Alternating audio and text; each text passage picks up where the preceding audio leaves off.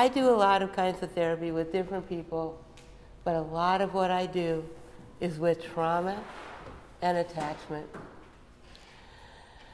I think as psychotherapists, we are privileged to use our whole selves to help our clients heal. We connect with them deeply, if we're doing it right, in my opinion. We use our detective brains to figure out what's happening. If you do EMDR or something else that works fast, it's amazing to just watch that trauma go away. The nightmares are gone, the negative cognitions clear out, and they get back to their lives. They say things when they've done the work. I finally know it's over. I feel like me again.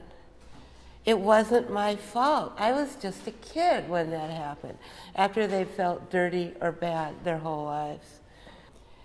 I don't think there is one good trauma therapy. I think there's a whole bunch, and it behooves us as clinicians to learn more than one modality, to make it so that we have tools that fit the people that we're seeing. I just wrote a book about trauma therapies in general, and here is my opinion, but also the opinion of a lot of people, Dan Siegel included, a lot of the people who go and teach at his trauma and attachment conference every year at UCLA. And this is what I've gotten from that. In any therapy modality, you need to bring presence, the here and now of the body, of affect, and of thought. That includes getting clients into that window of tolerance. A lot of therapists talk about, Pat Ogden talks about this a lot. In order to do the therapy, if somebody is totally traumatized and flooded right in the moment, the therapy can't work. The part of their brain that can think is offline. If they are totally shut down, unable to connect, unable to feel, you also can't do the work. So in any therapy, getting that balance, getting that therapeutic window, and having a way to do that is extremely important. So then the work can move through them. EMDR talks about dual attention all the time, but as an EMDR therapist, I've noticed that dual attention is a part of every good trauma therapy. The clients need to be in two places at once. They must hold the trauma in mind, some kind of exposure or other, while maintaining focus in the here and now. In EMDR, the second attention that holds them in the room is the bilateral stimulation, which I'll talk about later. You're doing this, or you're tapping on the person, or they're getting tones in their ears, but it helps keep them in the room, knowing it's now, and whatever the trauma was is not happening right now, even though it's in mind, it's in body, they're feeling it. In yoga and somatic work, it's really the focus on the body.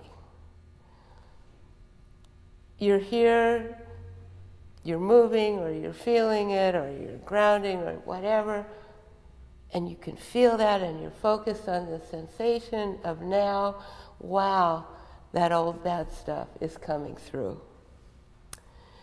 In good relational analytic work, a lot of the new analytic work, the dual attention is the therapeutic relationship. And I think that's true in all good therapy. You are holding the person in the room by your connection. They know they are contained by you.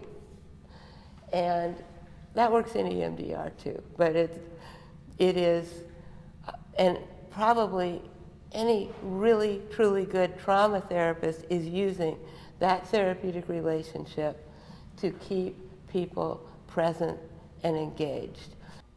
In ego state work, anybody here do parts work?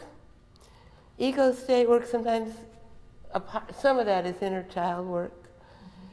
It's the current self, the adult self, that connects, that's the here and now adult, that connects with the distressed child, contains that child, brings that child up to now so that it's okay. The third important thing in all good trauma work, in my opinion, is affect, emotion, while in relationship. In trauma work that's working, clients have affective experiences while held in the relationship and inside that window of tolerance. And it's not necessarily the discharge of the affect, whatever Freud said. It might be, that can work, but it's that it is felt and not avoided and moved through. It's witnessed and survived, then transformed into a memory and no longer a developmental catastrophe. Myriad studies show that the strength of the therapeutic relationship is the strongest predictor of a good outcome in anything, whatever you're doing in therapy.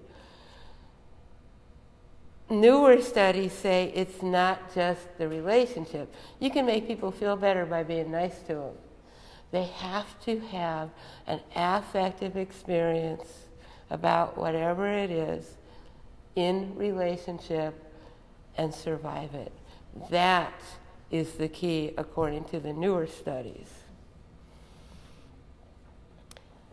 In good trauma therapy, clients gain tolerance and acceptance of their own affect, their own feelings, their own history, and their own capacity for relating to both themselves with compassion, without the huge shame for being and feeling.